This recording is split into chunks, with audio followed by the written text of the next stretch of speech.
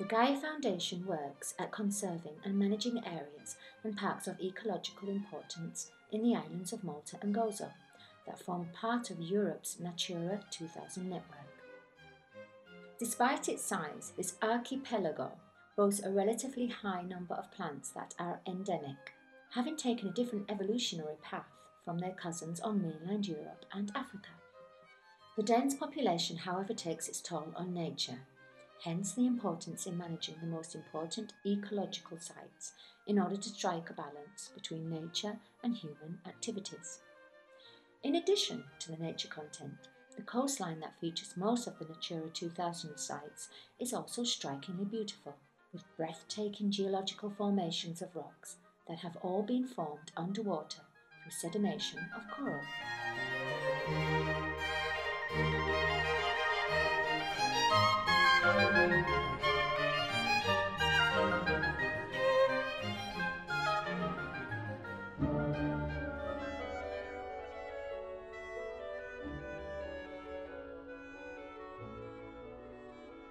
Since we have started the Gaia Foundation project, we have been managing some areas around the Maltese Islands, reminding how important it is to preserve the environment. Ain Fiha in Malta and Ramla Bay in Gozo are two of those spots that we are taking care of by doing its management all year long.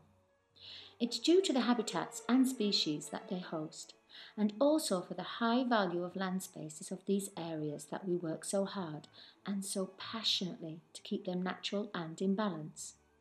Ain Fiha became a special area of conservation within the Natura 2000 network in 2003, reinforcing the need to protect this piece of land.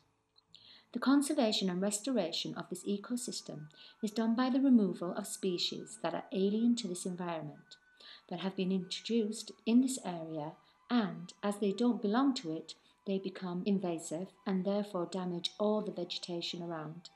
The acacia tree is one of those invasive species that we are removing and replacing with endemic and indigenous vegetation in order to balance the nature of this place.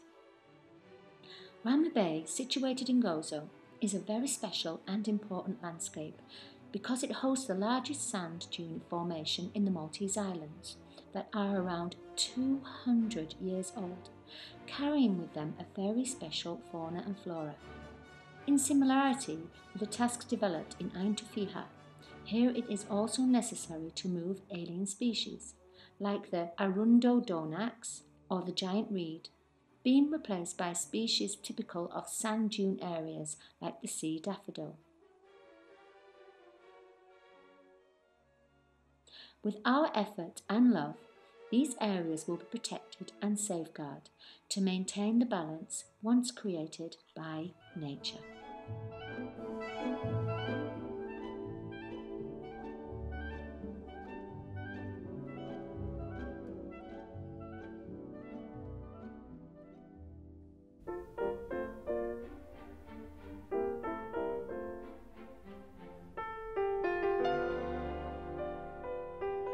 The Gaia Foundation, which takes its name from Mother Earth in ancient Greek culture, focuses on managing some of the Natura 2000 network's most important sites, including the areas of Ain Fiha, Ramla Bay in Gozo.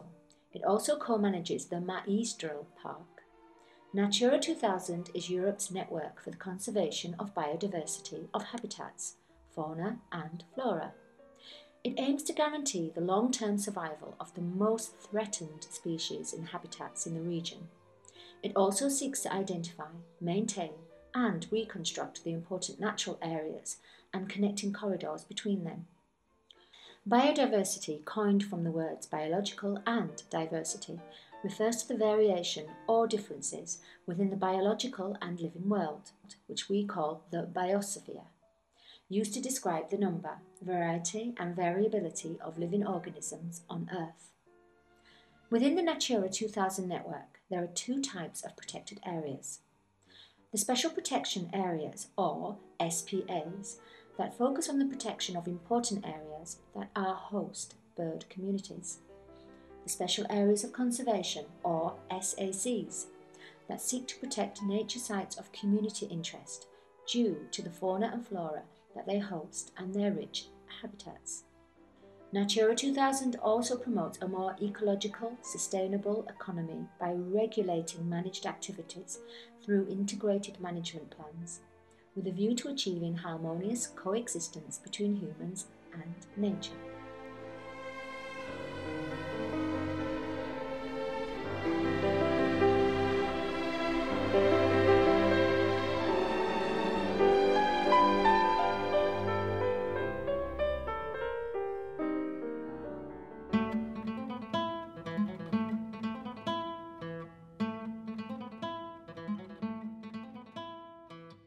It is by promoting a good and sustainable way of living that we, Gaia Foundation, try to spread the word for a better world.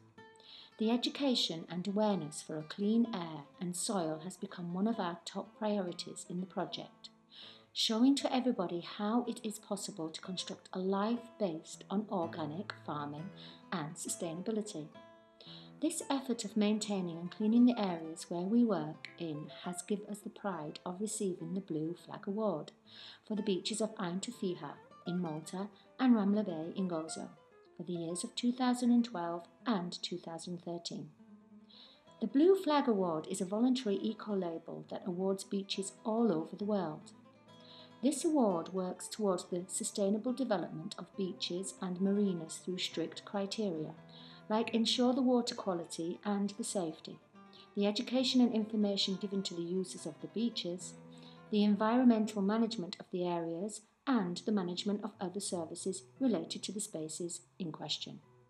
It is due to our effort to manage these pieces of land, taking care of all that surrounds them, and making sure that the bays are always monitored, that we always try to promote a better way to live in harmony with nature.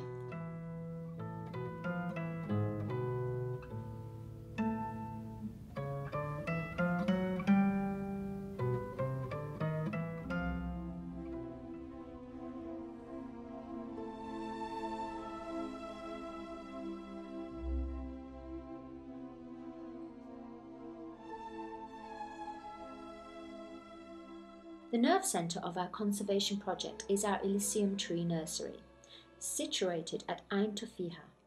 This was set up in 1999 in a disused water treatment plant in order to propagate trees, shrubs and grasses that are native to the Maltese Islands.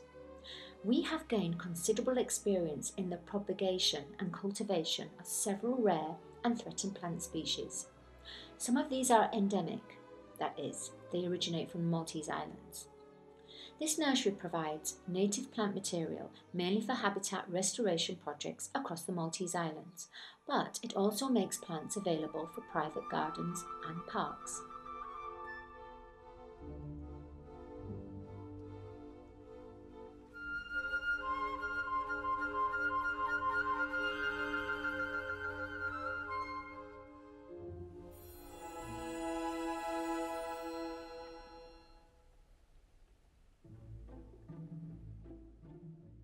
Gaia runs an agriculture project that promotes organic olive production. It has 350 olive trees under cultivation, which produce a fine example of Maltese olive oil.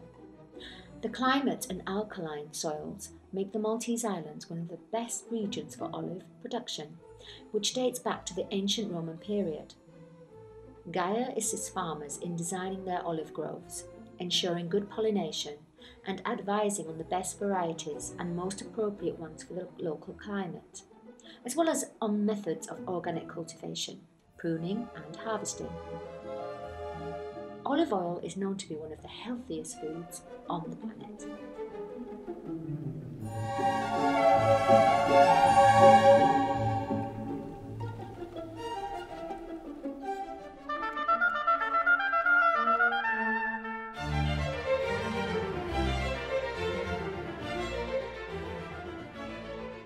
The area around Ain Tuffiha is a land of peace and tranquility, with its outstanding coastline, sensational landscape and peaceful grove. This inspired us, Gaia Foundation, to create a space as a tribute to the people who try so hard to make a better world. The trees were planted in 2003 on abandoned land near the tower. These include the olive tree, long considered a symbol of peace, pine, lantisk, and the sandaric gum tree, which is a very rare variety of juniper, described by the Roman historian Pliny as the pearl of the forests. The grove is dedicated to people who work assiduously to build a world built upon human rights, social and environmental justice, democracy, equality, and peace. It has a number of information panels about many great social and political readers who have given their lives for such causes. The Peace Grove is a celebration of their great legacies that live inside us.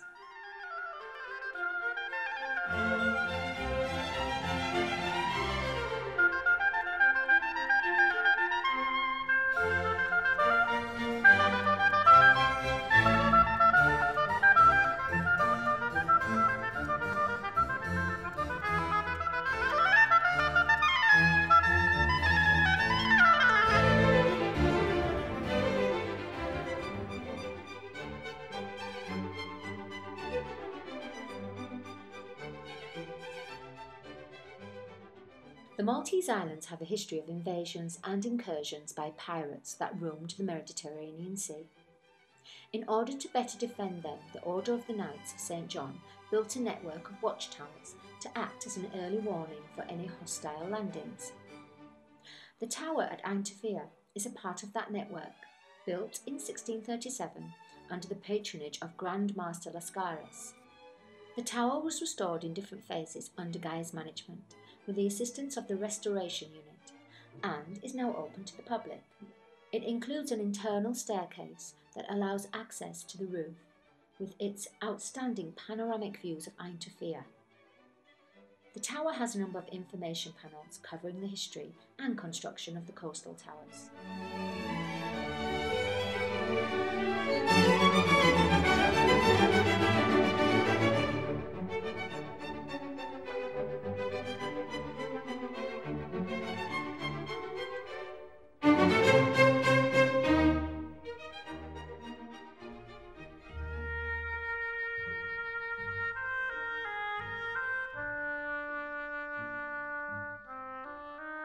The world is built around a web of life, all interconnected. It can be a better place through increased awareness, responsibility, and action. We try to encourage all three through campaigns and activities organised in the areas under our management, in a spirit of fun, friendship, and learning. We organise guided visits to our Elysium Environment Centre and Tree Nursery. We promote organic products and organise olive oil tasting, workshops and presentations on Gaia's work, the Natura 2000 network and environmental issues. We also organise fundraising events to help us cover some of our costs. We carry out educational activities on marine life in collaboration with Shark Lab. Shark Lab is another non-profit organisation dedicated to raising awareness of and protecting sharks, skates, rays and chimeras around the Maltese Islands. Gaia supports such marine work by making its boat available to Shark Lab. We also interact with the public through the local and social media.